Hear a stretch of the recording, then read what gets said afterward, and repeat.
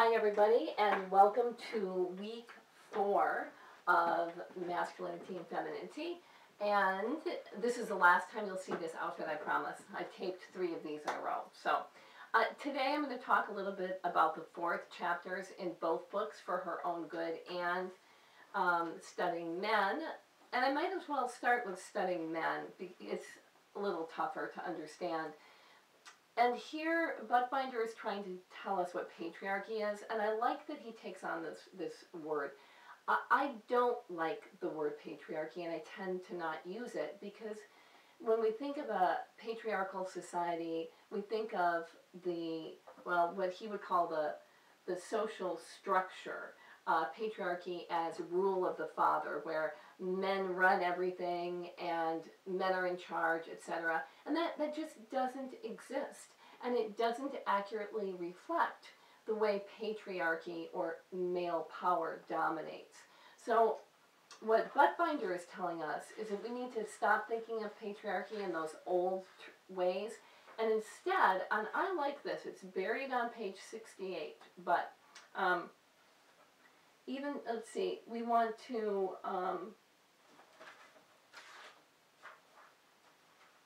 patriarchy then is today less an overt, explicit social structure than a rather nebulous set of discursive strands that constitute for people in the culture an ordering way of thinking of themselves as subjects within a sex and gendered economy. Oh my God, that was a horrible sentence. What he's saying is that patriarchy isn't a solid social structure, but patriarchy is a way of thinking. Patriarchy is a way of understanding the world. Patriarchy is a way of organizing ourselves and the world. Meaning, think about a family. If you've got a traditional heterosexual male-female, there is a patriarchal thinking even in that organization and in the people's relationships. And it exists in my own family. I know that my children will say, will turn to their father in certain situations as the head, that there's a dominance and mastery implicit in his position as the father, main breadwinner, head of the household, etc. That's how we want to think about patriarchy, is how we organize ourselves and the way we think. And I think that, and we all internalize these ideals and beliefs, and we desire them. So even though I may think that the patriarchal structuring of my family is problematic, I still participate in it to some extent. So of course I'm a critic of myself and I see what's happening, but it exists. Here's a good example. My 15-year-old daughter said to me about a week ago that she didn't like how I waited on her older brother.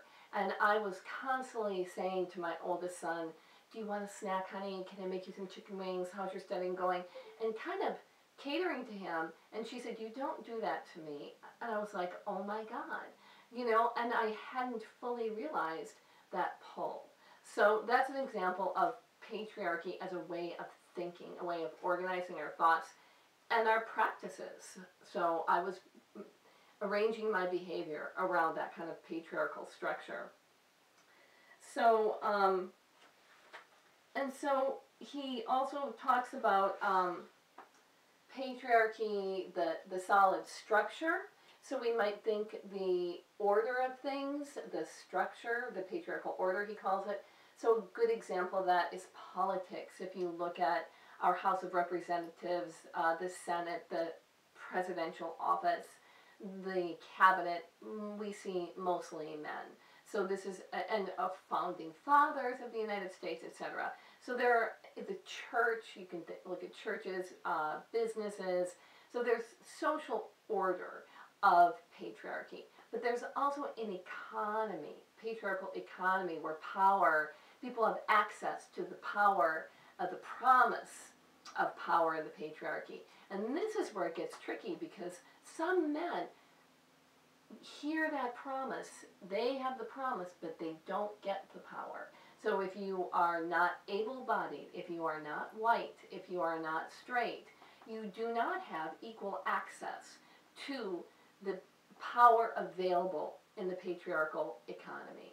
So now, but if you're a woman or a gay man or a black man or an Asian man, and you're positioned somewhere in a spot in the social order that holds a lot of power, so the presidency or the Senate, CEO of a company, then you have more access to power. So who has more power? A Native American man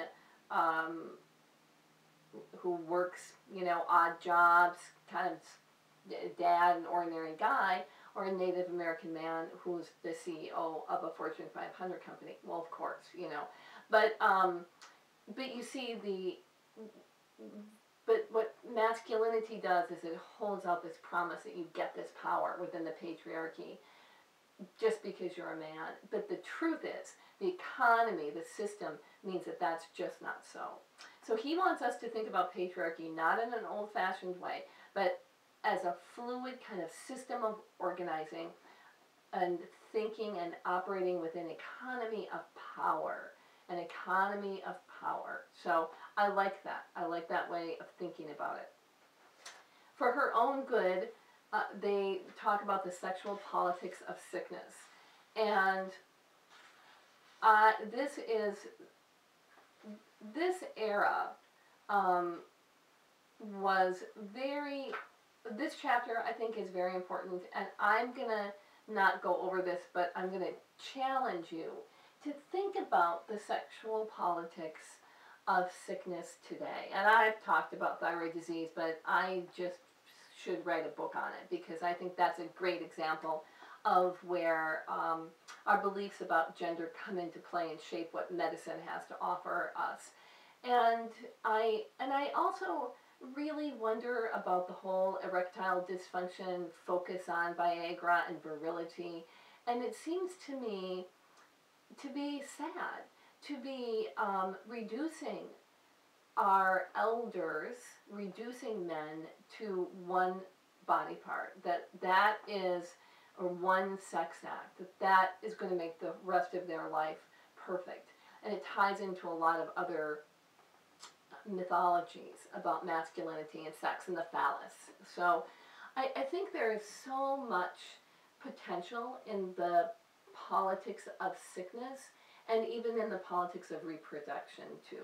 If you think about why we don't have better birth control coming from the male point of view, how we pathologize in some way pregnancy, etc. So there's just the Victorian era, the 19th, early 20th century that the writers lay out for you. I just think we see a clear line right back to that, right back to the dynamics that Ehrenreich and English lay out 100 years ago. I think we can see clear connections. So that's it for the start of week 4. Have a good week, everybody.